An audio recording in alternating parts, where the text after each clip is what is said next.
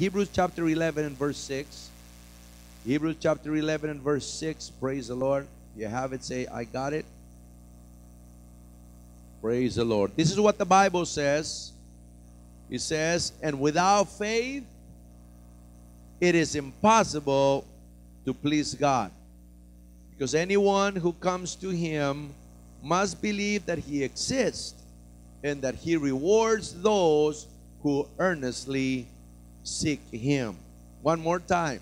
And without faith, it is impossible to please God, because anyone who comes to Him must believe that He exists and that He rewards those who earnestly seek Him. Father, one more time, I pray you anoint my heart, my lips, Lord, to deliver your message. I pray, Father, it will be with the anointing of your Holy Spirit.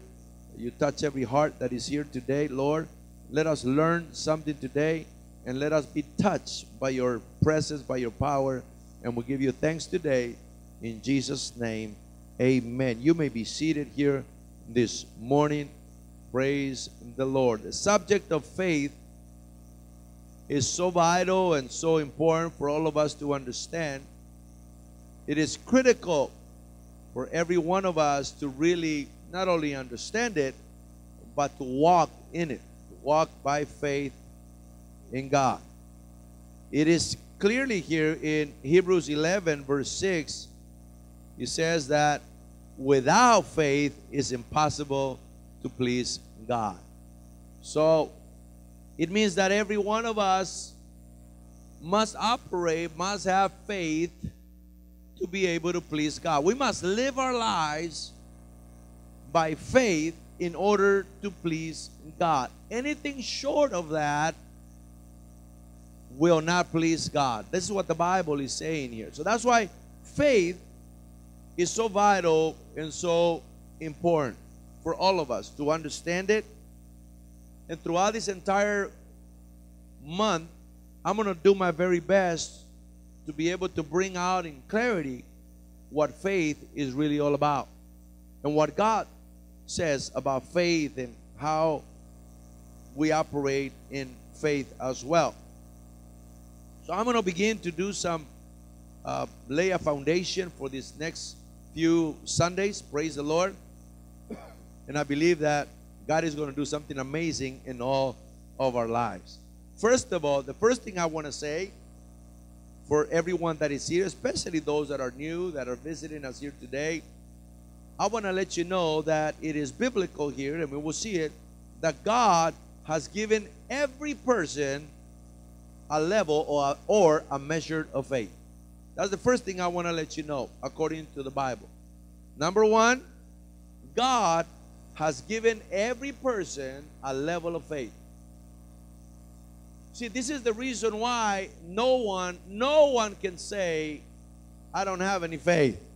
God didn't give me any faith.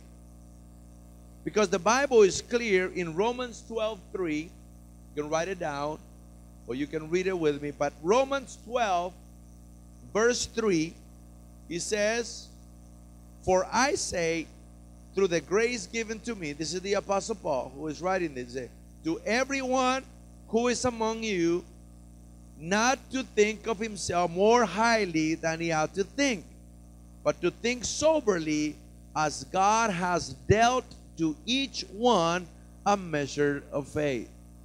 God has dealt to each one a measure of faith. Meaning that every one of us, God loves us so much that He Himself has deposited inside of every one of us a measure of faith. Everyone in this world, not just us here in the church, but those that are outside of the church.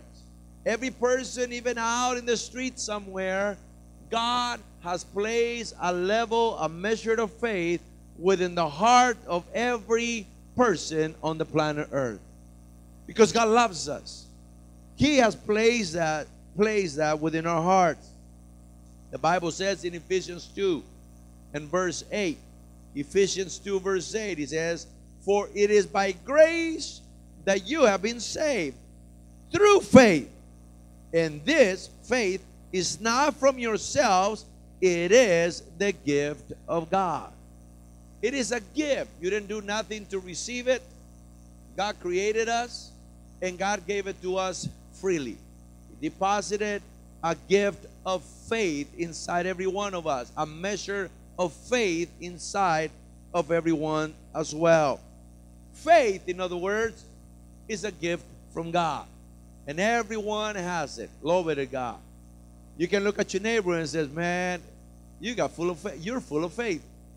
Come on, say, you are full of faith. I know. It sounds a little funny because, you know, we walk outside of these walls and everybody tells you you're full of everything else. Well, here in the house of God, it's okay to say you are full of faith. Come on now. Look at your neighbor and say, you are full of faith. What did you say? No, I'm just kidding. Amen. That's what the Bible tells us, that every one of us have been given a measure of faith. Because God is giving us a measure of faith, it is our responsibility to polish it up. Hello. To polish it up. You see individuals that operate at this level, that level of faith. Well, it's just a matter of getting the faith that we have and begin to polish it up, because that's what God gave it to us for, so that it can grow. Faith grows, and we're going to see that in just a minute. Number one thing you need to know here this morning, if you are young, if you are younger, hello somebody, what you need to know this morning is that everyone on the planet Earth has been given a measure of faith by God Himself. No one can say, well, I don't have no faith. God didn't like me, and I don't go to church because I don't have no faith. I don't believe in God because I don't have no faith. God has placed a measure of faith in that person who says, I know there is no God. I don't believe in God. There's a measure of faith that God has placed even in that person, even though they choose to deny it.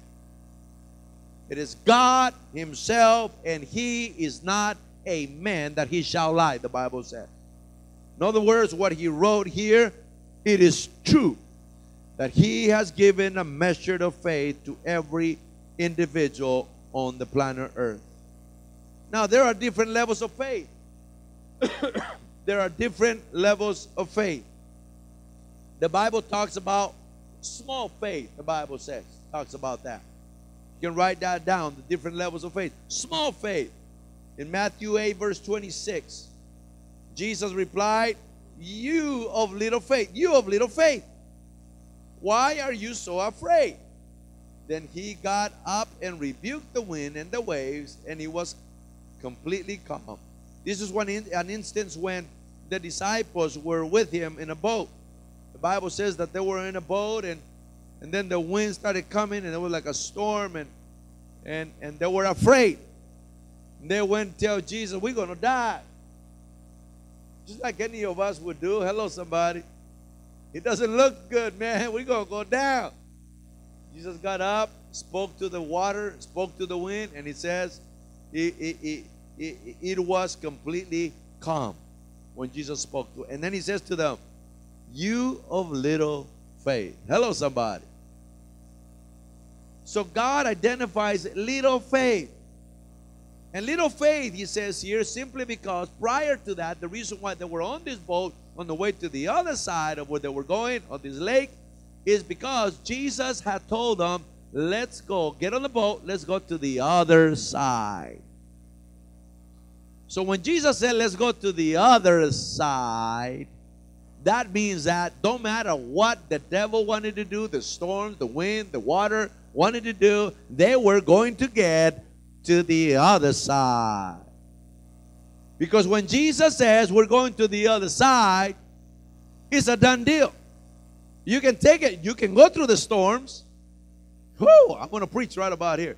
You can go through all kinds of stuff in your life, but when Jesus has given you a promise, if you stay with Jesus and don't give up, if you are not afraid and run away from God in the midst of your storms, if you stay with Jesus, the promises of God will come to pass within your life. Jesus says, let's go to the other side. Storm came, and they're all freaking out.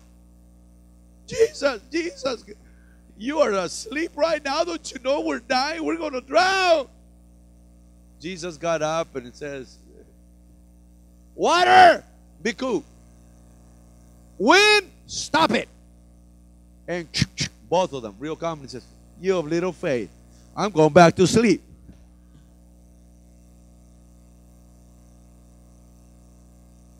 They were doubting what Jesus says was going to happen. They were doubting the word of God. They believed that what Jesus says was, in other words, was not true. They believed the wind and the situation and their circumstance instead of what Jesus had told them. Jesus said, this is a little faith. You ever go through that? I think we all been through that. Some of you are still there. And it's okay. You see your situation, you see your circumstances, and you're like, I don't know what's going to happen. I'm not going to make it. I can see the wind blowing. Look at the water. Look at the bills.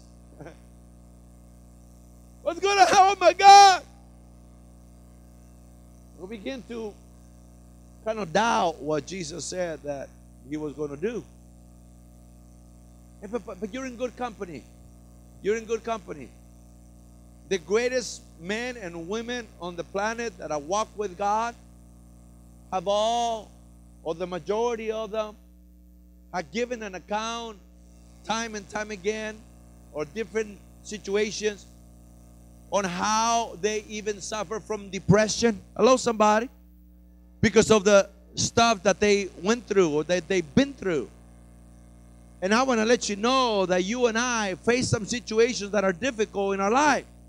And you will continue to face those difficult situations because we are in a world that is collapsing. We are in a place in this world that is full of sin and death and decay. And because of that, we are going to experience some of those things. And it is through those times and in this dark world that Jesus wants us to shine. That Jesus wants us to walk by faith and live by faith so that we can completely show the world that in the midst of darkness, we can still serve a God who is an awesome, powerful, and faithful. Come on, somebody need to give him praise. He is an awesome God. He is faithful. His word is true. Small faith. We all been there. We all done that. But also there's another level of faith the Bible talks about. The Bible says that there's also great faith. In Matthew 8, verse 5 through 8, the Bible says, when Jesus had entered Capernaum, a centurion came to him. This is like a commander in an army. A centurion came to him asking for help. Lord, he said, my servant lies at home paralyzed, suffering terribly. Jesus said to him, shall I come and heal him? The centurion replied, Lord, I do not deserve to have you come under my roof, but just say the word, and my servant will be healed. For I myself am a man under authority. In other words, I have people I have to answer to. I'm under authority. But I also have soldiers under me. I got people under me. I tell this one, go, and he goes. And I tell that one, come, and he comes. I say to my servant, do this, and he does it. When Jesus heard this, he was amazed and said to those following him, truly I say to you, I have not found anyone in Israel with such great faith. This man comes and says, my servant is dying at home. He said that it was like a day or two journey to where his servant was dying. When he comes to Jesus, Jesus says, okay, let's go. Let's start walking so I can heal him. The guy says, no. You don't have to go, Jesus. I'm not worthy of you the Son of God coming into my house. But I know that you're a man that has authority. And I know how authority works, how it operates. I'm a man under authority, so I know I got to do what my commanders tell me to do. But I also have other soldiers under me, and they do whatever I command them to do. Because that is authority. That's what he does. I got power. I got authority. He says, I know and I recognize you that you are the Son of God, that you have authority and power over all things. All you need to do, Jesus, what I want you to do is say the word right here, and my servant, even though he's 2 days away, he will be healed over there. Jesus says, wow. I walked all over the chosen people of God in Israel, all of the entire nation, all of the entire city, Jerusalem. I walked everywhere on the chosen people of God, and I have not seen one person with such great faith as this man right here. That's great faith. Now, as you continue to read that story, you know, Jesus prays, and the centurion goes home. He says that when he was on his way home, there was a servant, another one of his servants that was coming his way. And the servant says, Master, I want to let you know that so-and-so that was sick and ill and dying, he's been healed. And he says, really? He says, when did that take place? And the servant told him the time when he got healed. It was the same time when Jesus prayed 2 days away journey. Come on now. Come on. That's power from God. That is power from God.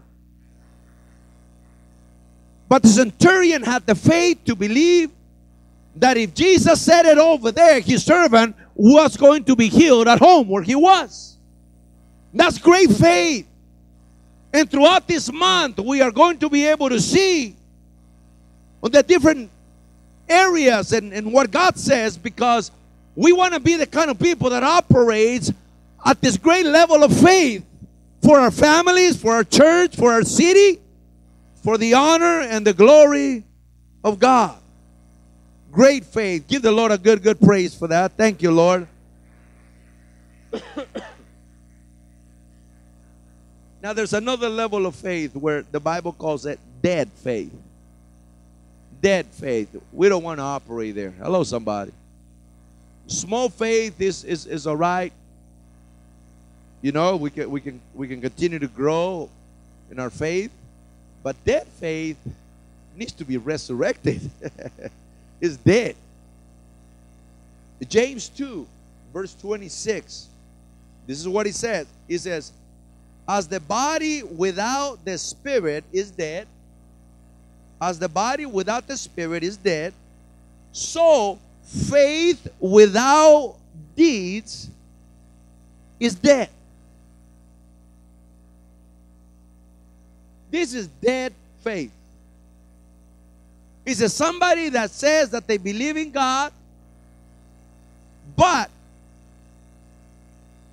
there's no action in their lives. Is dead faith. What? He's really saying, if your faith doesn't move you to action, your faith is dead. Ay, that hurts. Woo! Don't get up and walk out. It's going to be all right. We're gonna pray. But he's saying here in the Bible that as the body without the spirit is dead, so faith without deeds is dead. See, in order to show or to prove your faith and my faith in God, there has to be action. There has to be something that we're doing. There's something that is done to be able to display faith in God. It is faith. It's not works. It's not. We don't do works so that God can be pleased, so that God can love us. We do works, action of faith, because faith pulls that out of you. It is out of love for God, and it's faith in God that pulls you to do something. Come on now. It gets you to be active and doing something, because I believe in God. I have faith in God. I have faith that He went to the cross First of all, that He is the Son of the living God. That He is the perfect sacrifice that was willing to pay for all of my sins and all of our sins. And because of that, He went to the cross. He loved me enough to do that. He resurrected from the dead. He's at the right hand of the Father, forever interceding for us. It's out of all that I never had a chance to change. I never really, I wouldn't have a chance to be behind a pulpit. I wouldn't have a chance to be married to my wife, because, you know, we were divorcing when we came to the Lord. We were at a point where it was over. Our life of sin was destroying us and my family.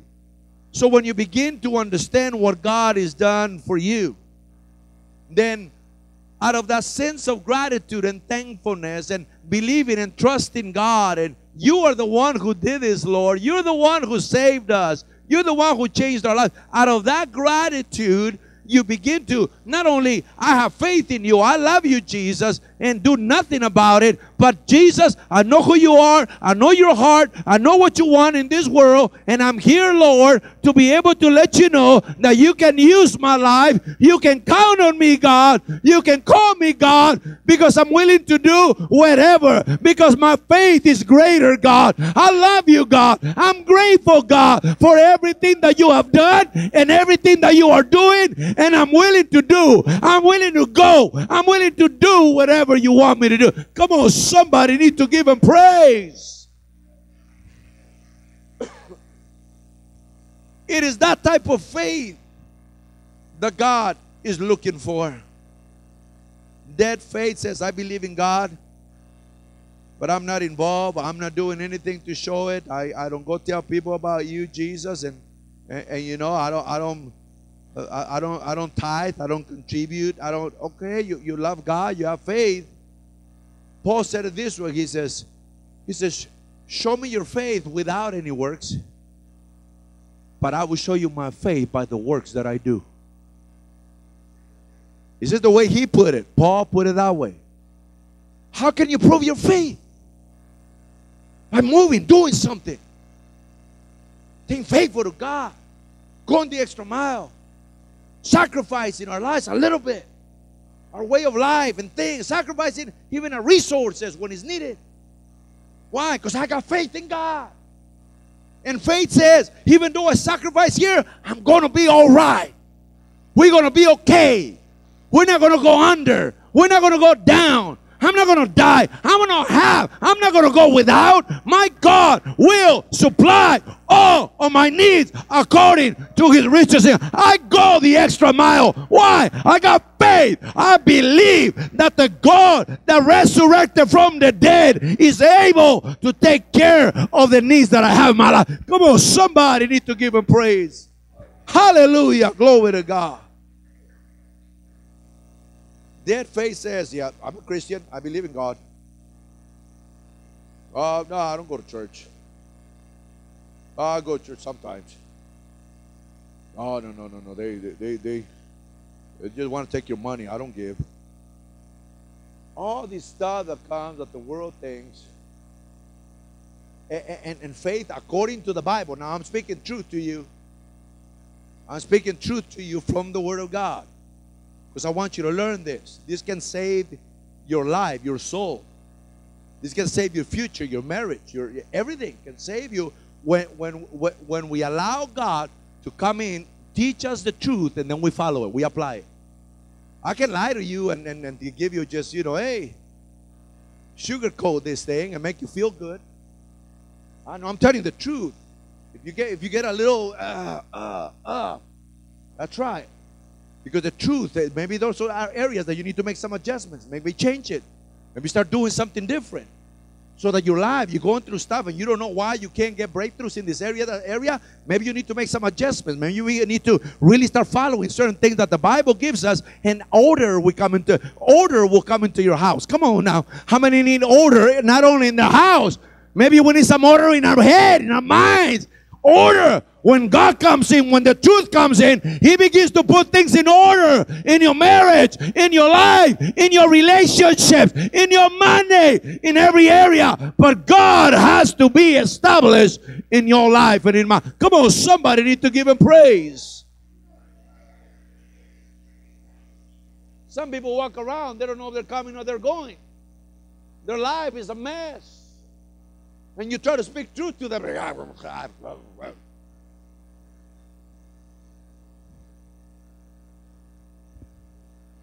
I can't believe it. I'm not coming to church again.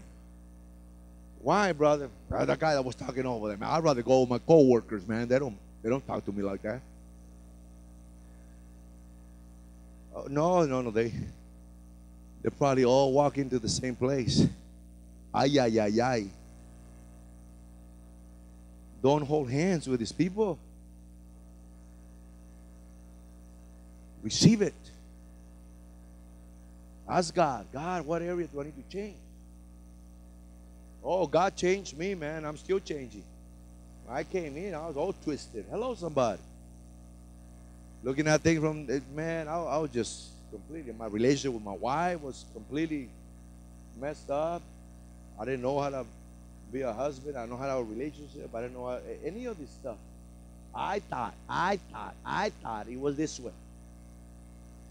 And then when God and the pastor and everyone started teaching, heck no. Man, I don't know about that. Little by little, I said, man, let me see. I'm gonna try it. Maybe there's something to it. And I said, okay, I'm gonna try it the way he's saying, that the Bible's saying, because I went and I searched it, and that's what he says. He wasn't lying. That's what he says in that book. I tried it, and man, I said, whoa, I never got this back from my wife like this. Hello, somebody. Wow, she's nice to me. Wow. You know, you face certain situations, and then you react, or you want to deal with it in a certain way, and you get a slap on your face, right? You get like, what? You're like, what the heck? No, I'm just kidding.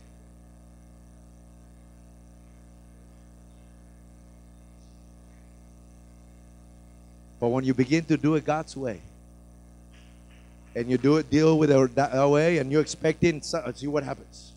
I'm going to deal with it God's way. Boom, you do it. Wow, thank you. He's like, oh, she said thank you. Oh my God. Why? I did it God's way for the very first time. I was used to doing it the way my dad showed me from a distance when he left my mother. Hello, somebody. I was doing it the way my dad treated my mother before he left her. Hello, somebody. I was treating her the way that my homeboys told me that I should be doing it. Hello, somebody. It didn't work. It doesn't work. The ways of the world, the ways of the flesh, it doesn't work. So the only way it works is by having faith in God, that what God says is true, and then applying it and say, somehow I got to align my life, my marriage, my relationship in alignment with God. Because if I get in alignment with God, good things will follow me all of the days of my life, and I will dwell in the house of the Lord forevermore. Come on, somebody. Hallelujah. Can I tell you something? It works. It works. But you have to try it. And in order to try it, guess what is needed? Faith. Your flesh is not going to let you do it. Your flesh is going to be like I was. Heck no. They're lying to me. That guy's lying. Stuff don't work. How can that work if I just do this? Try it. That's God's word. God's word. You try it, I promise you, it'll work. Now, let me do this. It may not work the first time. You see, it didn't work. See that? See that? See that?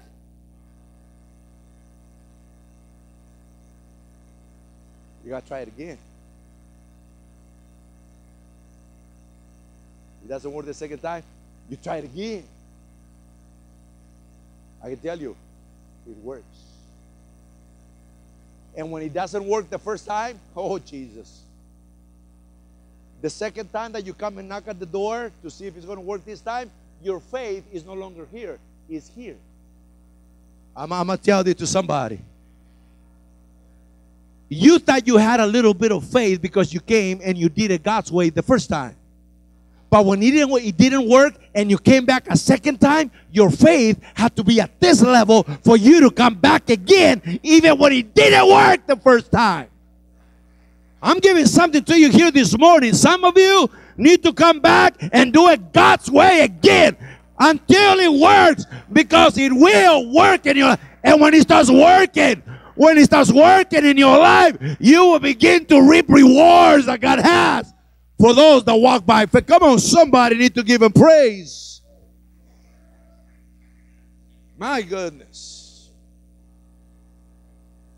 See, the good thing is not only that we have great faith and small faith and even dead faith, great thing is that we can all grow in our faith.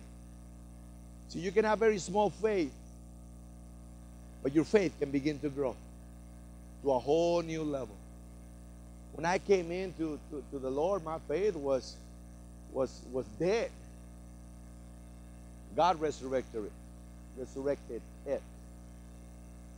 And but even when I started walking with God, my faith was very small. And now throughout the years, my faith has gone to a whole new level. Because your faith will grow if you water it. Hello, somebody. You do the right things, your faith will continue to grow. In other words, we don't have to stay the same. You don't have to stay the same. God has greater things, better things, awesome things for every one of our lives. And that's the reason why He deposited faith within inside of every one of us. Because without faith, it is impossible to please God. God deposited faith into every human being because He desires that everyone will please Him. Everybody's got the capability of doing it because we all have a measure of faith. Every one of us. See, God is good, man. He prepared us. He gave us the goods. It's in the house. Come on now. It's in the house. We can all grow in our faith, every one of us. The Bible says in 2 Thessalonians 1, verse 3, it says, we always thank God for you, brothers and sisters. And rightly so, because your faith is growing more and more. And the love all of you have for one another is also increasing. He says your faith is growing. We pray and we thank God for you because we know that you're not at the same level that you was last year. Hello, somebody. Your faith, we can see that your faith is continuing to grow. How do they know that the faith is growing? Because again, maybe they were not acting it out. Maybe they were not, performing any deeds according to their faith. But maybe now you're able to see their faith growing because now they're doing something that is visible to be able to show their faith. James 1, 2, and 4, it says, consider it pure joy, my brothers and sisters, whenever you face trials of many kinds, because you know that the testing of your faith produces perseverance. And let perseverance finish its work, so that you may be mature and complete, not lacking anything. Now, let me give you a couple of things about how your faith can grow, real quickly. Because I know that we all want to grow in our faith, right? We want to get to that level of faith, to that level where we will see results in our lives. God wants to give us some things. There's some things that God has prepared for you. That's why He gave you faith, a little bit of faith to every one of us, so that we can polish our faith and grow in our faith to attain what God has for each and every one of us.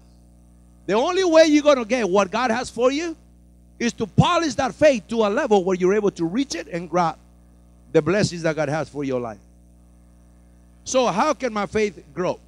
Number one, the Bible tells us, it says, the faith comes by hearing, and hearing by the word of God. So number one, that's Romans 10:17.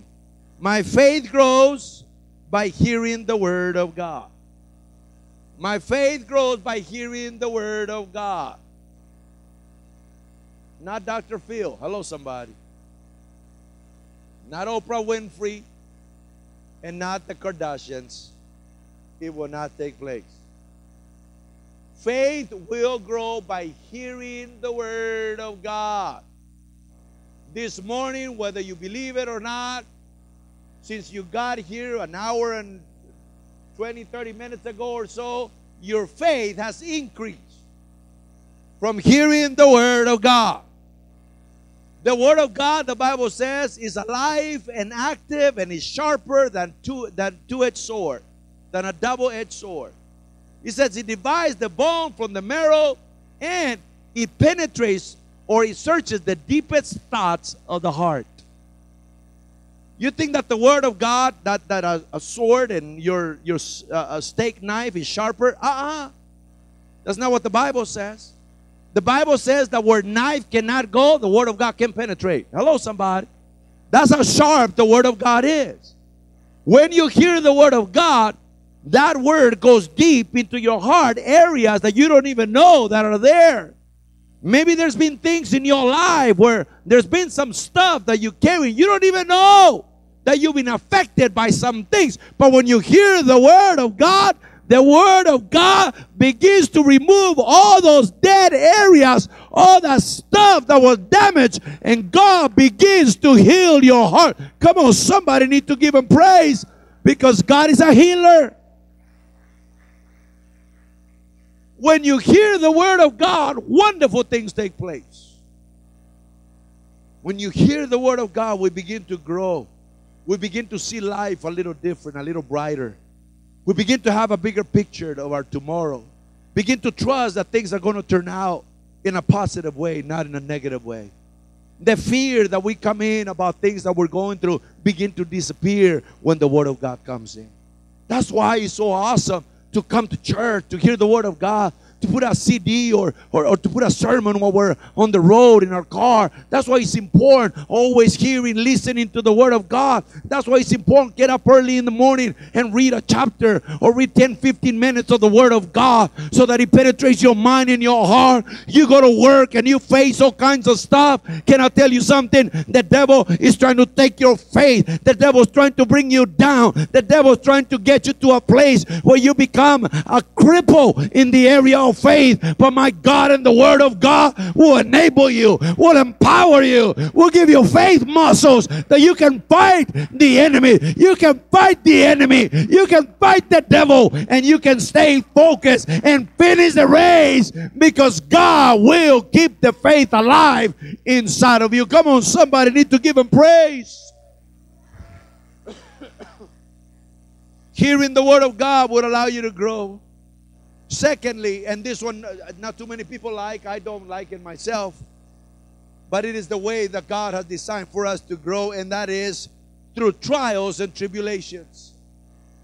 Trials and tribulations would help your faith to grow, according to the Bible. That's what James 1, 2, and 3 says. Consider it all joy, or pure joy, my brothers, when you encounter various trials, knowing that the testing of your faith produces endurance. And he continues on about the benefits of faith being tested. Your faith will be tested. And it will be tested through the trials and the tribulations that you may encounter or face in your lifetime. Things that you don't like, things that, you know, that challenge you, things that look impossible in your life. All of those things are only here to challenge your faith. Because when they challenge your faith and you choose to persevere in the midst of those trials, the Bible tells us there's great benefits. Your faith grows to another level, and it produces perseverance or patience in your life. And then when you continue persevering and by faith and moving forward, there's other wonderful things that are provided for you as you keep the faith alive inside of your heart in spite of the difficult trials and situations that you may be facing. In other words, don't give up. Don't give up. God is going to turn it around. And you must begin to understand that God has a greater plan, even in those situations and the trials that you may be going through today. God has a greater plan for your life. You are going to get to the other side. And when you get to the other side, you're going to be a much better man, a stronger woman for God.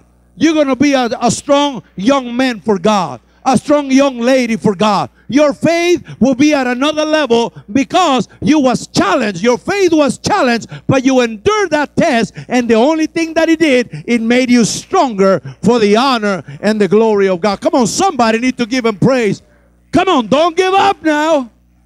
God is only strengthening you through the challenges that you encounter, that you face. So trials and tribulations will also grow our faith. Quickly, I give you a couple of benefits of having faith in our lives. When you have faith in your life, there are some benefits. Hello, somebody. There's many, but I think I only have time to give you just a couple of them. First of all, faith will not allow you to quit. Faith will never allow you to quit. As long as you have faith, faith will not let you give up. Faith will not, I don't care how difficult it is. I don't care what you encounter. I don't care what's going on in that family. I don't care what's going on with your children. Don't matter what's happening with your finances.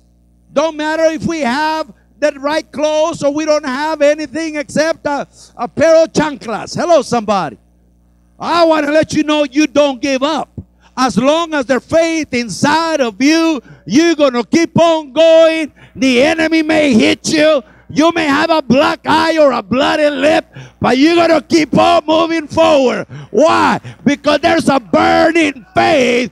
I still trust God that my God can turn it around, and the God will work all things together for the good because I love him, and he's going to turn it around. Late in the midnight hour, God is going to turn it around, and he's going to bless my life regardless of all the trials. Come on, somebody need to give a praise. Come on, somebody need to give him a big shout. Say hallelujah. Come on, say hallelujah. Glory to God. Thank you, Jesus. Come on, give him a good praise. As long as you have faith, faith will not let you quit. In 1 Timothy 6:12, real quickly, don't go anywhere. This is good right here. 1 Timothy 6:12. Paul tells Timothy, fight the good fight of faith and take hold of the eternal life to which you were called. Fight the good fight of faith. It's a fight. It's not going to come easy. You gotta fight this good fight of faith. And then in 2 Timothy, chapter 1, verse 5 and 6 says, I'm reminded of your sincere faith, which first lived in your grandmother Lois and your mother Eunice. And I am persuaded, listen to that, I am persuaded now lives in you. Talking about faith. He says your grandma had faith, your mother had faith, and now I see it all over you. You're a man of faith. He has come down to you. You are anointed by faith. And then he says in verse 6, for this reason, I remind you to fan the flame, the gift of God, which is in you through the laying on of my hands. See, Timothy was a little confused. He didn't know if he could continue moving forward. He didn't feel that he was very effective in the ministry that God had called him to. He was a young minister, and he was a little insecure. The Apostle Paul comes and says, man, your grandmother was so anointed. She has so much fire, so much faith. And you can see that your mother got it from her, and she was so full of faith. And he says, and you know, I've been watching you. Can I tell you something? in the same way that they had all this faith, I see it in you, Timothy. You're not going to give up now. You just need to fan the flame a little bit. You need to begin to fan the fire one more time. Don't give up. Keep on moving forward, Timothy. It's in you. You got it in you. You have faith. I see it. See, faith will never let you quit. He will never let you give up. In 1 Samuel chapter 30, few verses there, it says, when David and his men in the Old Testament came to the city, they were out on the battlefield. They come back to their city, their homes. He says, when David and his men came to the city, behold, it was burned with fire. And their wives and their sons and their daughters had been taken captive. Then David and the people who were with him, the men, lifted their voices and wept until they had no more strength to weep. Hello? Have you been through something that you cry so much that you have no more strength to cry? That's what this guy was. He says, moreover, David, as a leader, he was greatly distressed because the people spoke of stoning him, his own soldiers. Can you imagine that? He says, oh, this is happening because of our leader. Oh, the pastor, man, I can't believe him. He's the pastor, man. He blew it, man. Made a mistake. I can't believe it, man. They were blaming the leader. Hello, somebody. Moreover, David was greatly distressed because his soldiers spoke of stoning him, killing him. Some of you are saying, stoning him? Oh, that wouldn't be too bad. It is bad. It's bad. It's bad. So he was greatly distressed because people spoke of stoning him, his guys. For all the people were embittered, each one because of his sons and his daughters. But David strengthened himself in the Lord his God. Then David said to Abiathar the priest, the son of Ahimelech, please bring me the ephod. Ephod was like this, it was a, what is it called? A vest, like a little vest that you put on. The priest will put it on like that. And he has certain stones in the front right here, like little stones. And you can go and ask God, and those stones, God will minister to them and speak to them according to the color of the stones. It will change the stones. If it was a yes, they will turn a certain way. Let's just say, God, you want me to do this? And look at the stone, they turn green. Give them a green light. Hello, somebody. Hey, God, can I do this? Red, don't go, stop. You know what I'm saying? That's the original stoplights. Well, I'm just kidding. No. But that's how it would operate. So he said, hey, bring me the ephod. I want to ask God something. So he went and he says, so Abiathar brought the ephod to David. David inquired of the Lord, saying, shall I pursue this band? Shall I overtake them? And he said to him, pursue. Give him a green light. Hello, somebody. Pursue. For you will surely overtake them, and you will surely rescue all. You surely rescue all. God says, go for it. And you guys know the story about that. He goes after them. He got all the men. He says, no, God just spoke. And he says, hey, let's go and rescue our families. So they go to a certain town. They find the enemy. Now, this is cool. They find the enemy. And so they come together and say, we're going to get them. So they come down. They start running. The enemy starts running. So they come in. And they rescue their sons, their daughters, their wives. Everybody is alive. They didn't hurt anybody. They get everybody there. And all of the stuff that the enemy had taken from them, from their town, before they burned it, it was there. They had gold, they had silver, they had everything else. So they took everything that belongs to them. And guess what? This is what I like. They found piles of good stuff, gold and other things that the enemy had. And David and his men took it as plunder and took it to their city and blessed everybody with it and gave to everybody. And they kept a lot for themselves from the enemy. No. This is the key right here. I thought about it for a minute. I said, where did that enemy get all the stuff that they had? Because it didn't belong to David and them. They took it from somewhere else. And they kept it. And God spoke to me and says, you know whose stuff that was? It was from other individuals that were unwilling to fight for the stuff that the devil was taking from them. The stuff that the devil, that the enemy had piles of, was from cowards that didn't want to fight to get theirs back. I don't know about you. I don't know about you. But I want to recover everything that the devil has tried to take from me. Come on now. I don't want him showing something that belonged to me and say, look, but he didn't come to fight for it. I want to be able to say, hey, I want to bless you with this. I want to bless you with that. Where did you get it from? I took it from the devil. I took it from the enemy's camp. And he had it. It doesn't even belong to me. But I took it together with the VO Santa Rosa and VO International. We went and we took it back because it belongs to God's people. Come on, somebody need to give him praise. Come on, give him praise. Hallelujah. You can remain standing. Don't go anywhere, please. Keep them moving around to a very minimum. I want to pray. I want to pray that this faith that don't allow you to give up will be a part of your life and my life. That we don't give up and we won't give up when things get difficult. Listen, listen, listen, listen. This is the part I want you to listen. Faith. Years ago, I was in the city of Oakland. And we were ministering, handing out flyers, inviting people. And I felt God speaking to me. I saw this man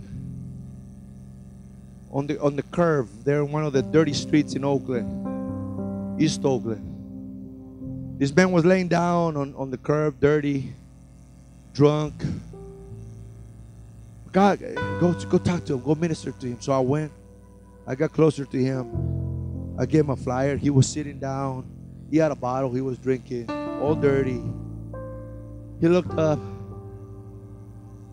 I was on fire. I said, hey, you know what? God created you, man, and he's got a greater plan than what's going on right here, right now. God has a plan for your life, man. And I started giving him my testimony years ago. This is what I was doing, and God changed my life, man. And I ministered to him. And he looked up to me from the floor where he was laying down, and he says, keep that excitement, young man. He says, I used to be just like you, on fire for God. And I don't know if he was saying the truth or not at the time. And I said, well, you got to get back up, man. You got to, no, man. I'm okay. I'm good. You don't believe me that I used to be on fire for God, huh? And I said, yeah, I believe you, man, but it's time to get back up. Look where you're at right now. God is still good. God still loves you. And he said, you don't believe me. And he reached to his back pocket. He was laying down, reached to that pocket. Assemblies of God credential as a pastor. A pastor on a curve in a dirty place. What happened to him? How did he end up there from here? I think that Paul brings it very well when he says, he talks to the people and then he talks about, he says, I have fought a good fight. I have fought a good fight. I finished the race. And I have kept the faith to the very end. There's a lot of things that are trying to steal your faith and take your faith. The word that the Apostle Paul uses when he says, I have kept the faith, is as a football player that is protecting the football as he's running when everybody else is trying to make him fumble it or lose the ball. The word I kept the faith, meaning I protected my faith with everything that I had. I protected it. I made sure that I walked my life with faith in nothing. Not the world, not money. Come on now. Not the opposite sex, not power, not prestige, not position.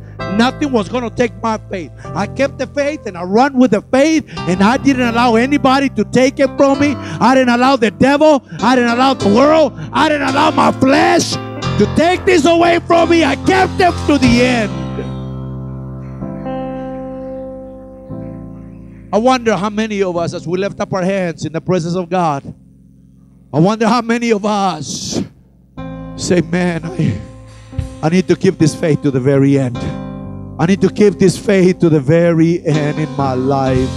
And you're willing to go the extra mile. And you're willing to persevere. And you're willing to allow God to do what He wants to do in your life.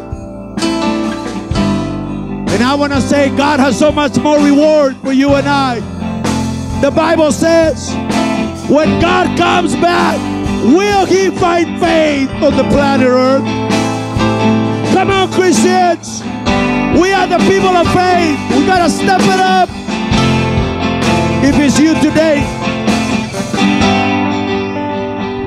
today, and you say, I want to persevere. I want God to just inject me with this faith, to begin to resurrect my faith, or increase my faith, or operate at this great level of faith, to believe God for the impossible in my family, in my life. If it's you today, at whatever level of faith that you find yourself in today, even if you are new here and you don't know Jesus, today is your day to exercise the measure of faith that God has placed inside of you. There's some faith inside of you to respond to a message like this and getting closer to God. We're going to sing this song, and we're going to allow you. I'm going to welcome you. I'm going to invite you. Come forward, right over here on the altar.